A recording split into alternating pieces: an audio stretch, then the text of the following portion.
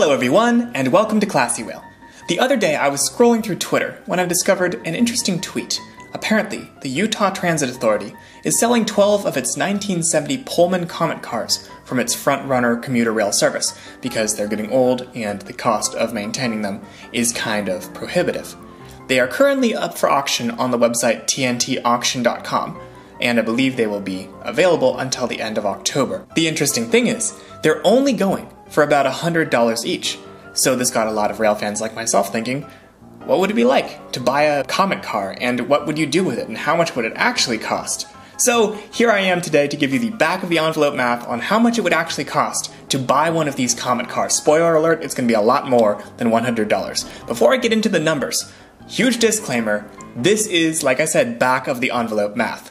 I'm just taking figures that I pulled off the internet. I'm not taking into account taxes or specific fees for specific railroads or locations. I'm sure there are plenty more costs that I haven't even begun to think of. Let me know in the comments what I'm missing. Again, this is not a buyer's guide. This is purely me messing around when I should be studying for my occupational justice and foundation exam. So with that out of the way, let's get into it. First of all, these cars are going for about $110, I believe, once you outbid the current going price, which is $100. I don't entirely know the terminology of auctions. There's then a buyer's premium, assuming you don't get outbid, of $14.30. Not that much, right? Well, then you need to move the car. I live in Pittsburgh, and the cars are in Salt Lake City. The website says that you can haul the car by Union Pacific Railroad. I don't know how much that would be. I could not find a rate for it online. But Amtrak does haul private cars. Now, they don't haul them from Salt Lake City, but we're just going to kind of ignore that for the sake of getting some numbers. It costs $4.10 per mile to haul a private car on Amtrak, taking into account the mileage on Amtrak between Salt Lake City and Pittsburgh on the California Zephyr and Capital Limited, plus the $373 changeover switching fee, whatever they call it, in Chicago. That's going to be about $7,862 to bring it to Pittsburgh. The monthly parking fee for a private rail car is $3,885 per month. So, not super cheap. So now you want to take your car for a spin, go see the country, have some adventures in your own private rail car. Not so fast. First of all, you need to rehabilitate it. I went on a railroading forum and found some estimates from someone who actually owns a private business car. Now granted, his car is probably a bit older, a bit swankier, so I'm guessing rehabilitating a newer Comet car probably wouldn't cost as much, but here are some numbers I pulled off of that. A new brake system, including material and piping, would be $15,000. A new waste treatment system, because the Comet Cars one is probably showing its age, is going to be about $20,000. Head-end power would be $30,000. Window work could be up to $17,000.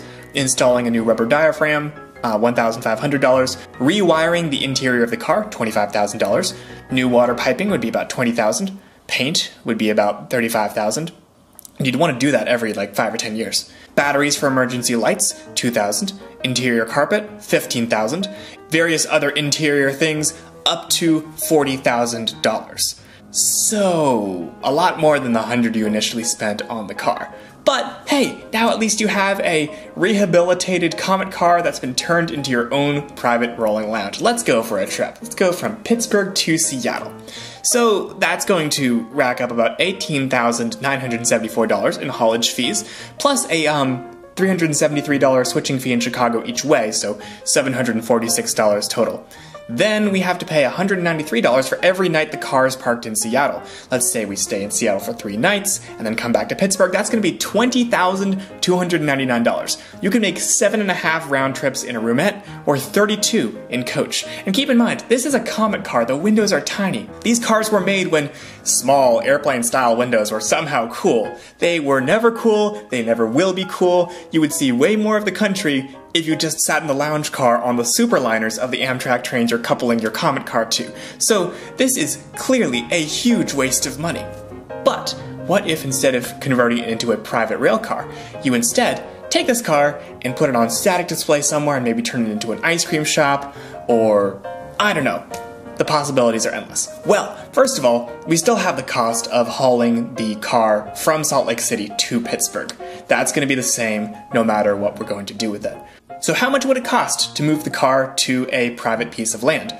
Well, according to Delta's Adventures on YouTube, who documented a similar move of a box car by truck to a private residence, this move cost about the cost of a new Harley Sportster, which is about $15,000. We then need to lay some track on our property to accommodate the car. Given that laying track for like a siding or something is about $1 million per mile, if we do 85 feet of track, that's the length of the car, it would be about $16,000. Now I imagine if you DIY it, or, get the materials from an abandoned rail line or something like that, you'd probably be able to save a few bucks, but there's probably going to be other fees that I'm not even thinking of, so let's just say it's $16,000. There is one small problem. I live in an apartment, I pay rent, I do not own any land. So I looked up commercial zoned land in Allegheny County. I found one lot that was only about $1,500, but it already had a building on it. So the cost of demolition, a quote I just randomly got on the internet, is about $8 per square foot. So demolishing this building to make way for this car, or even demolishing like half of the building and then putting up a wall or something, would cost something around $35,000 if I correctly measure the square footage of the building using Google Maps. If you want to set up utilities, that would be about $20,000 according to Angie.com, and that's not even taking into account what the interior renovation would look like. That would depend wildly on what you wanted to make the car into. All in all, not including the renovation of the interior of the car, you're talking like at least $95,000 here, probably a lot more. So start saving. Or, I have an idea. What do you see as a potential use of a abandoned train car in the field of occupational therapy? Wow. Oh my gosh, so a lot of outpatient clinics actually have vehicles within their outpatient clinics to practice transfers and driving techniques and stuff. How would you get it here? Oh, I did all the research already. I'm just wondering if the department has, $20,000, $30,000 lying around to move it onto the quad or something. This is why I love occupational therapists. But unfortunately, our university has better uses for their money than buying a train car. So I guess if something is going to be done, the money's going to have to come from somewhere else. Like, perhaps, if I could reach out to a whole bunch of people all at the same time and they could each give a small amount of money.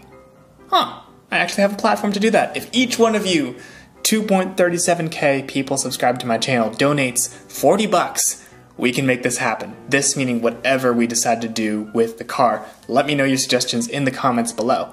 Now, if we reach out to some bigger channels, if each of Alex Davis's subscribers gives $9, or if each of RM Transit subscribers gives about 65 cents, or each of Alan Fisher's subscribers gives about 57 cents, we could do this. What do you think we should do with our newly acquired $100 asterisk, plus a lot more, Utah Transit Authority Comet car? Let me know in the comments. Take care until the next one.